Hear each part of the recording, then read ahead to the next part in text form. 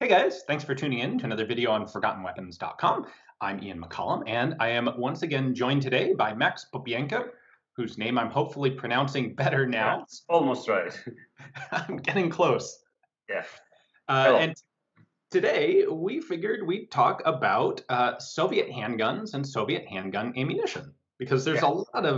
a lot of the newer stuff just hasn't made its way into the United States, and I think there are a lot of issues with, for example, the choice of the 9mm Makarov cartridge that a lot of Americans and Europeans probably aren't very familiar with.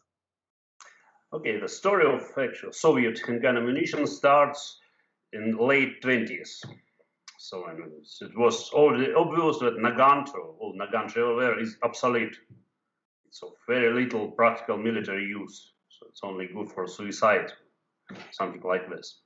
So about 1927, 1928, Red Army expert decided, okay, we need a new semi-automatic pistol and we need a new submachine gun. Two classes of weapons. The submachine gun at the time was seen as sort of a personal defense weapon for non-commissioned officers like sergeants, for frontline lower rank officers, so it was not like a mass-issued weapon. PDW, personal defense weapon. So obviously they needed a single round for both semi-automatic pistol and for submachine gun. And they had two choices, actually. One is best known as 7.63 Mauser. There was a lot of this ammunition in Russia because a lot of Mauser pistols, broom-handle Mauser pistols were bought in 20th from Germany. Bolo Mausers were popular, powerful, more or less accurate. But there was second very serious choice is 9mm parabellum. Actually, there was two fractions inside the top brass. One preferred 9mm parabellum because it was seen as a more effective and with better stopping power because of bigger caliber. The second preferred Mauser, 7.63 Mauser ammunition because it was almost the same caliber as the Nagant and Mosin rifle. So you can use same machinery to make barrels, and actually, in case of emergency, you can use discarded or rejected rifle barrels, cut them to several pieces, and produce pistol barrels from good pieces of the barrel. So, in the end, with 7.62mm Crow won. We decided, okay, we go for with 7.62 cartridge. This is it. Probably everybody knows it's almost the same as Mauser cartridge, with very small differences in primer size and extraction group. So original ammunition was the lead core, very common, and it was so through all the Great Patriotic War, World War II. However, there were few special versions, a tracer and an armor piercing with steel core. But it was rare. It was not really widely issued. So most pistols and most submachine guns were used with this round with lead core. After war, the Soviet army switched to a new small arms system, which basically had no place for a submachine gun. So adopted in 1949, the primary rifle of the Soviet infantry was Simonov SKS carbine. Semi-automatic, lightweight, 10-round magazine, moderate recoil, pretty good military rifle for the time. The submachine gun was replaced by Kalashnikov. Automat Kalashnikov, it was at the time limited issue item for special troops, for NCOs, and so on. It was direct replacement for the submachine gun. Well, it was squad automatic weapon, the RPD, Degtyaryov, so there was no place for submachine gun. So when armies post-war selected handgun ammunition, especially NATO armies, they had to consider that it was still for them a primary submachine gun ammunition. To be honest, in military use, pistol of very little importance. Right. According to few authors, more friendly, more personal killed by handguns and more enemy, by accident, suicide, or something like this. So submachine gun is much more important military issue. So you have to optimize your handgun ammo for a submachine gun. You need at least 100 and preferably 200 meters range. You need some penetration and so on for mass-issued weapon. With handgun, you don't need any range, say, beyond 20 meters maximum, because you cannot expect to hit anything in stress at 20 meters. It's even very optimistic. Right. So you don't need all this power you have in a typical 7.6 or 9mm Luger for a pistol, especially if there's no body armor. It's just standard cloth. So after the war, Soviet designers, Soviet experts concentrated on strictly handgun ammunition. So they wanted a compact, lightweight pistol, which will not be burdensome for officers. So it's very, very short-range weapon. So it had to be better stopping power than 7.62 Tokarev ammunition, but only at short range. They don't want all the range, like 200 or 300 meters. So they did some calculation and testing, decided, okay, 9mm is the best optimum. So it's sufficient for a good wounding channel, so it's enough stopping power, but you don't need a lot of power to shoot a bullet all the way like submachine gun. So you can actually make a shorter or lighter round, which results in a shorter, lighter pistol with simpler design, simple blowback. So this 9mm Makarov was born. It is, so it's also well known. So original Makarov was also with lead core. It was very typical, so very close to the 9mm Ultra German round with a different caliber. So its actual bullet diameter is a 9.2mm. Because it's of Russian tradition, so all calibers are nominal. Like, you don't expect the bullet to be same diameter as a nominal caliber, say like 38 special in the United States and a lot of other examples. So Soviets normally measure caliber by the grooves. Okay. No, by length of a rifle. So a smaller diameter. So projectile is normally wider than a nominal caliber. So it's like 7.62 bullet is almost 8mm in diameter. So this was the same case. Okay. In mid-50s, it was decided that lead is expensive. It's strategic material. So let's save. Let's do a little bit saving. So they replaced part of the lead inside with a simple stamped steel core. It's mild steel. It helped penetration a little, especially against like steel helmets, but not much. But primarily it was to save lead to make the round less expensive. However, as soon as 1963, Soviet designers decided that maybe there is a space to improve penetration, just to make against some obstacles and just in case. So I did a little bit of testing with a 9mm Makarov ammo, but the result was you need more energy. Even if you add a hard core, you need more energy, you need more velocity. There's no replacement for velocity.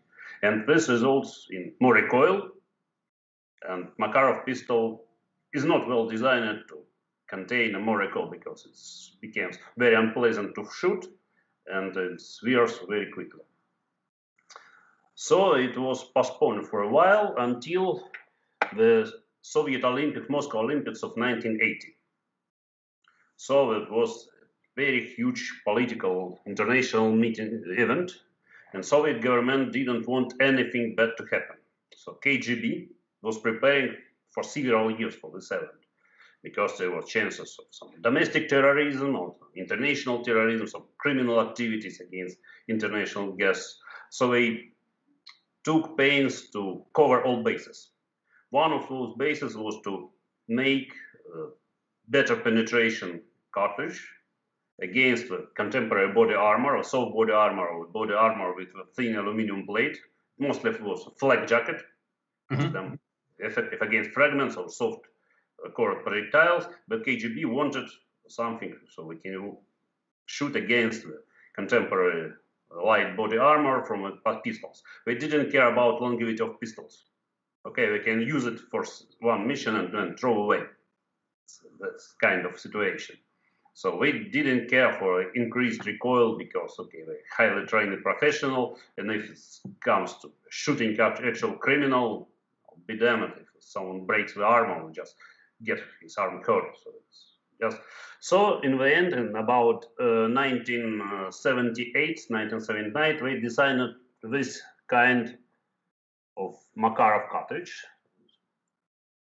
It's called RG 9x18, RG028. It looks exactly like a hollow point Makarov. However, a cavity is filled by the hardened steel plug, and the hole is made so the core doesn't have to waste energy on penetrating the jacket. So it just goes upon impact. It just goes straight out of the jacket. Jacket stays on the armor plate, and steel core goes right in. It was quite effective for this round. However, since it was KGB development, it was requested. It was secret, so military was not aware of this development, and they had a better meaning. If they have an enemy with flak jackets, we probably have a Kalashnikov or Simonov or something else. So it was not the primary concern for a pistol. And while we're speaking on the Makarov, there is actually hollow point. See, it looks different. It's a black tip. This also a KGB development, also for Olympics, but this is entirely different. It's an actual low penetration cartridge.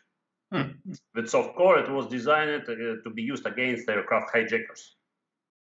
So it's a low velocity, the soft plastic core inside the jacket. So it's actually a very short range round for special work.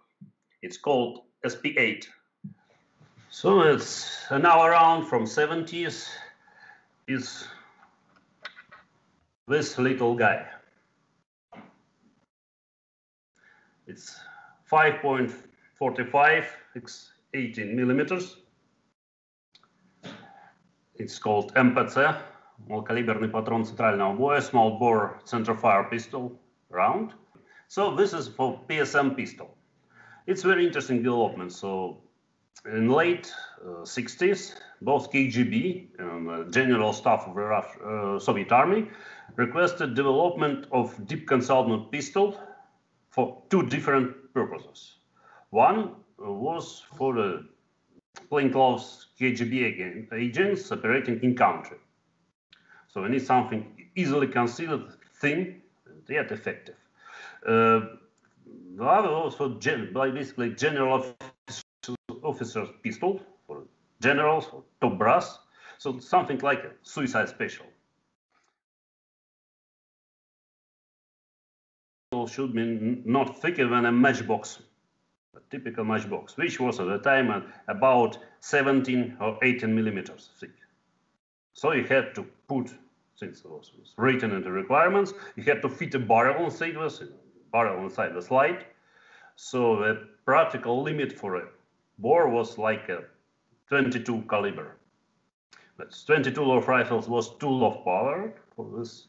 And for some reason, we thought that 25 ACP, like a 6.35, was not good too. So it had insufficient penetration. So Soviet designer went out and decided an entirely new round, this one.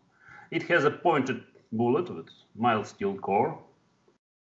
That's basically the same. So mild steel, you need to save a lead, so make it cheaper to produce. It can go through the soft Kevlar, but it was not really actual intent.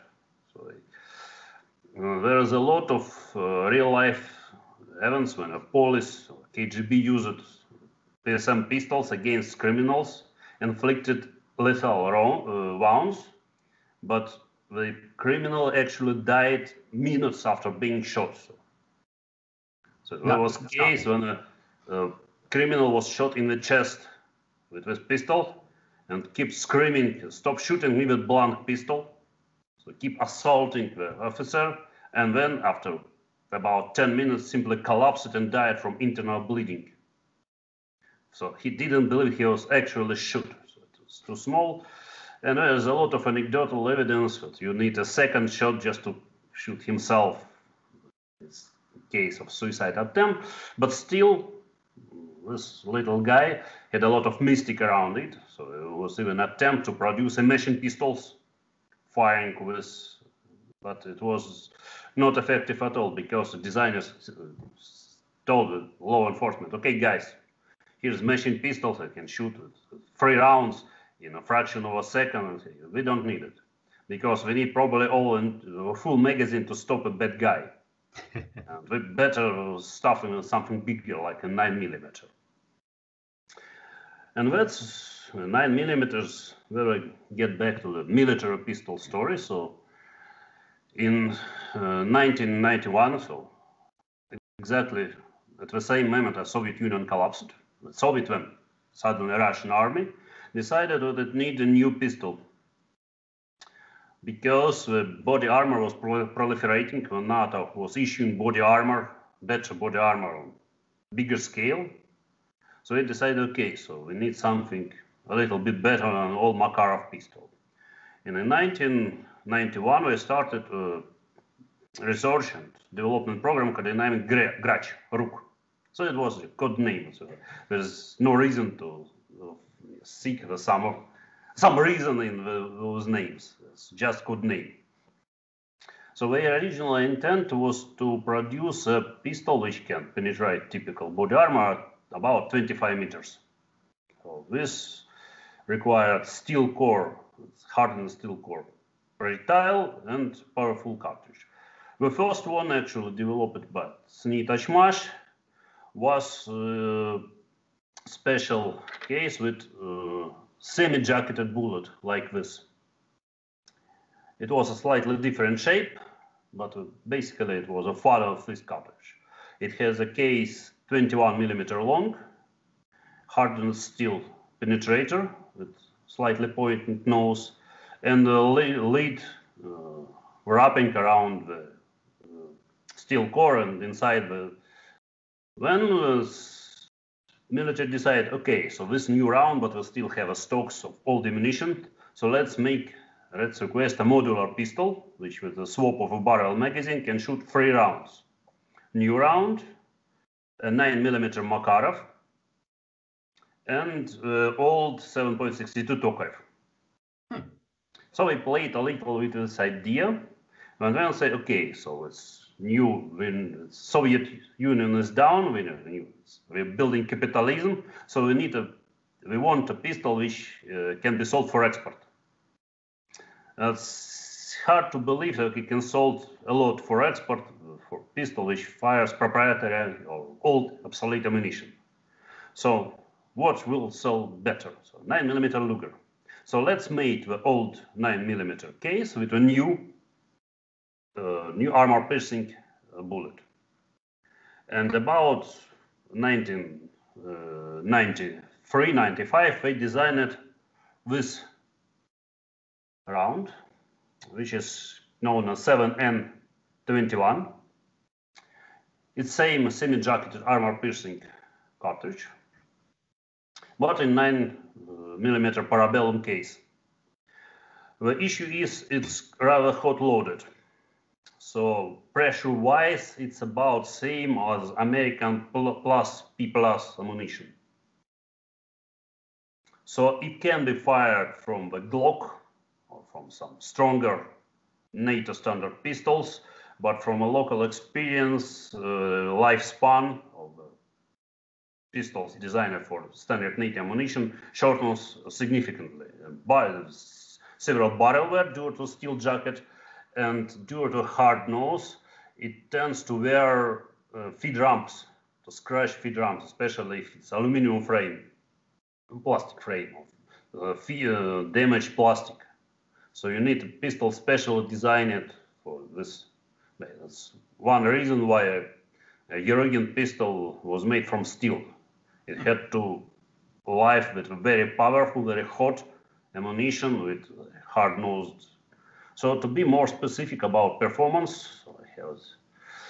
even converted it to American measures. So 7N21 cartridge is bullet weight is 5.3 gram or 82 grains. And muzzle velocity is 460 meters per second, all 1500 feet per second. Wow. That's hot. That's hot. From pistol barrel. Yeah. From 5-inch pistol barrel. That's hot. That's not the hottest out. So this became the primary military pistol ammunition in Russia. So most widespread. It also can be used in submachine guns. However, this ammunition had some issues with production. So later on, another type of armor-piercing or improved penetration ammunition was designed. It's called 7N30. See, it's very interesting nose shape. It's mostly steel core with short jacket, like a cup, which only covers rear of the core. The front part of the core completely exposed. It's hardened steel, tool-grade steel. It's also hot, so it's a little bit heavier. It's 7 gram or 108 grains, and it clocks out from a pistol at about 430 meters per second or 1400 feet per second. It's best worked from a submachine gun. I shot it from a Vitas submachine gun. It's really does a trick on the car bodies or car windshields or the body armor, even with a plate or steel plate. So it's really something. It's much better than standard ball. Problem is, again, it's steel cord and it's a plus, so you try to shoot it from a Glock or from MP5, you get significant wear on barrel, on internal parts. And last, the fastest Russian pistol round is this one. It's 7N31. It was specifically developed by KBP, Equipment Design Bureau from Tula, for the Gesha-18 pistol, for the Soviet Glock, Russian Glock like it was known. So it's very lightweight plastic pistol with rotary barrel locking, with Glock-like trigger, Glock-like in execution. Unfortunately, in real life, trigger is even worse than the Glock, than the stock Glock. It's more like a probably New York trigger Glock. But pistol is extremely strong, as can be said, with extremely strong multi-lock lockup. So we made a very hot, something like plus P plus something around. So its bullet weights only 4 and 4.2 gram. It's like a 65 grains, but it clocks out at 600 meters per second, all about 1960 feet per second. It's almost 2000 feet per second from a pistol barrel. And short range is really spectacular. It has good penetration. It creates a huge wound channel, even without expanding. But it's because it's lightweight, it's only short range. It didn't calculate with law enforcement because the Gesha-18 is limited issue pistol. Because the KBP has limited production capabilities. They make most money from bigger weapon systems, and for them it's like side business, just like did because they can. So far the primary rounds in Soviet military and Russian military, Russian law enforcement, it's 9mm, 7N21 and 7N30, used in Yarygin pistol.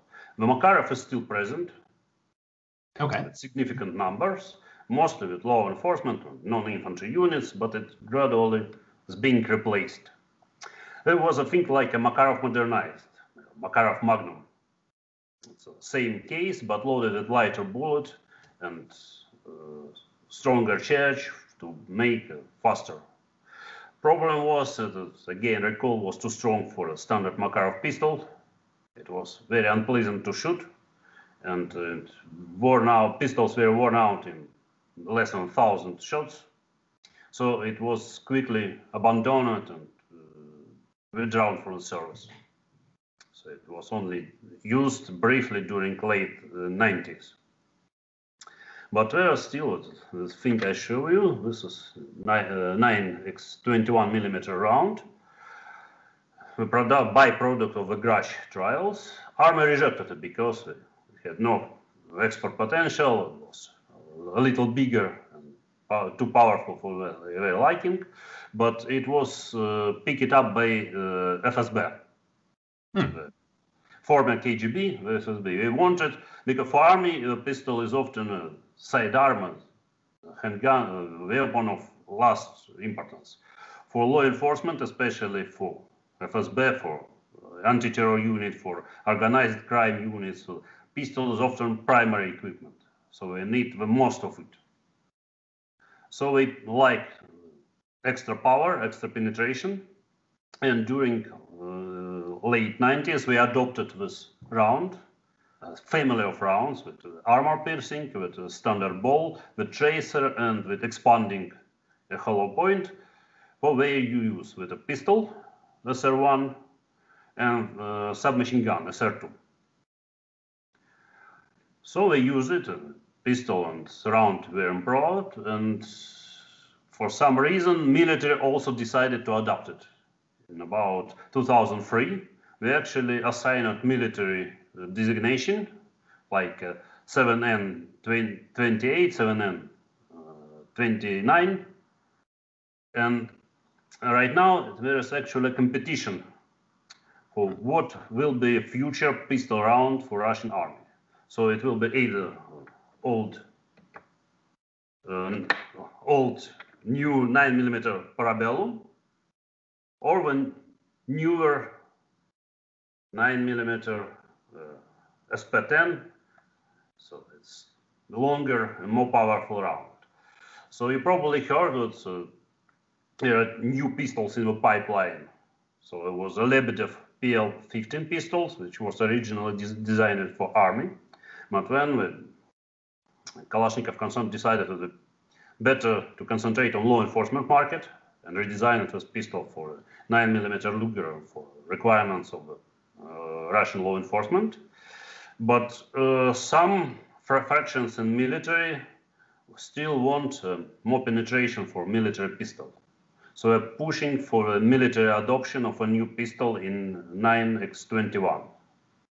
This is where new pistol, UDAF, comes. It's designed by 9x. It looks very much like a Heckler Koch USP pistol. It's similar, it also has a plastic frame, it has similar shape, it also has double action external hammer trigger. Of course, it has a lot of differences inside, but mostly if you want to have an idea how it looks and how it feels, it looks and feels exactly like HT USP40. Grip, shape, so on. So it's weight, balance of the slide. So it's classic double action pistol with polymer frame, firing very powerful 9x21 ammunition. It's still an advanced trial stage. It's not clear if Army will buy it as a primary standard issue pistol, or a little bit a limited issue pistol for say special forces, because 9x also made a special subsonic round with heavy steel core bullet, and they made a sound suppressor for this pistol. So yes, that's actually several 9mm, different 9mm rounds in service in Russia. It's old 9mm Makarov, it's 9mm Luger and several lows, and 9x21mm. It's also, it should be noted that it's not the same 9x21mm as used in Europe. Okay. It has a longer overall length and it's much more powerful. It has a heavy load. To be more specific, this armor piercing load has a bullet which weighs 6.7 gram. It's 103 grains with muzzle velocity of 410 meters per second, or around 1350 feet per second. So it's probably somewhere in terms of velocity and power, something close to 357 Zig automatic, but Right. only has its primary version with armor-piercing steel core bullet. It still has this one hollow point expanding law enforcement special bullet with a plastic plug to assist feeding. And the pistol is actually used by special SWAT-like units, like Sobramon, the people whose primary weapon is either submachine gun or pistol. It works very well against car bodies, again, windshields, concealed body armor, steel doors, this kind of obstruction, where you cannot use a Kalashnikov or something, somehow a long gun. So it's not all Russian ammunition. There's a lot of more specialized rounds, but I think we should cover them in separate chat, because it's a very different, fascinating story with lots of science, lots of developments. And I think that's all for. All right. Well, thank you very much. That was really cool. I did not know most of that. It's funny to me, the issues with the armor-piercing 9mm Parabellum sound to me very much like the issues that the U.S. military had with its M855A1, which had an exposed hardened penetrator. It was higher pressure, and it would lead to increased wear and tear on rifles, and it would tear up feed ramps for exactly the same reason. Yes. Interestingly, it's a very old concept of creating armor-piercing ammunition with exposed hardened nose. I was able to trace it to the Borchardt patents of more than a century ago, when Soviets resurrected it in its special ammunition for KGB, and when Americans came with like new M855A1. So it's all goes around, and all ideas are new again. Yep. But the problems, yes, if you have a pointed, so actually this one is nose is not so pointed, so it's has a flat about 2 millimeters in diameter, but still can scratch and wear feed ramp, especially if it's aluminum or plastic feed ramp. Right. The American rifle round has much pointer nose, so it's even bigger problem. Yeah. They designed a new follower for the magazines to lift it a little higher. And despite its physical laws of physics don't care about geographics and politics, they are same everywhere. Exactly. So if you want more penetration, you need more velocity, you need more mass, and that means more recoil, more power, and you just cannot cheat on Newton laws. You can cheat with tax laws, you can cheat probably traffic laws. There is no way you can cheat on Newton laws. Exactly. But unfortunately, it seems that most militaries still think they can cheat Newton laws, be requesting something like, we need super powerful gun with low recoil, low weight, probably cheaper and lighter than previous one. It goes for centuries, so they don't learn. Yep, exactly. Well, thank you very much for coming on the show and for sharing all that. I think that was really interesting to people. Okay, welcome. I hope we'll have a chance to talk more, so maybe discuss some ideas, maybe get more like a discussion, not a monologue from me, or some like discuss views from the West and from the East on some issues like where pistol ammunition goes, how it should go, and so on. Maybe on civilian laws, suppressors, and so on. Because I look forward at some point to getting in touch with you in person so that we can chat Yeah, yeah. I really like to show you around in Russia. There's a lot of place to see, a lot of interesting guns to report. So you're welcome. And As people soon should as this remember, race is over. we are still working on publishing your book. Yeah. It's coming out in Russian first, and then Uh, Headstamp is going to be publishing it in English, I believe. yes, yes. So the plan is I'm going to send my finished Russian manuscript to publisher probably early February. So, and then I will finish the English text. Both books will have a fantastic amount of color photos, most of them never seen before, even in Russia. There was a lot of new info for the West, a lot of areas not covered previously, a lot of stuff from reports. So I hope it will be very interesting to read. Of course, it will be very interesting to look through because there was a lot of very interesting and sometimes really weird and really interesting and unusual guns. And still hope to get more photos. Still working on it. So I know everybody likes a lot of photos, especially Americans. So yes, I think text will be ready within a few months, and then it's up to you guys to make it. I know you can make it a really worthwhile book. It's going to be fantastic, and I'm very excited for it. Yeah. Well, thanks for watching, guys. Okay, bye.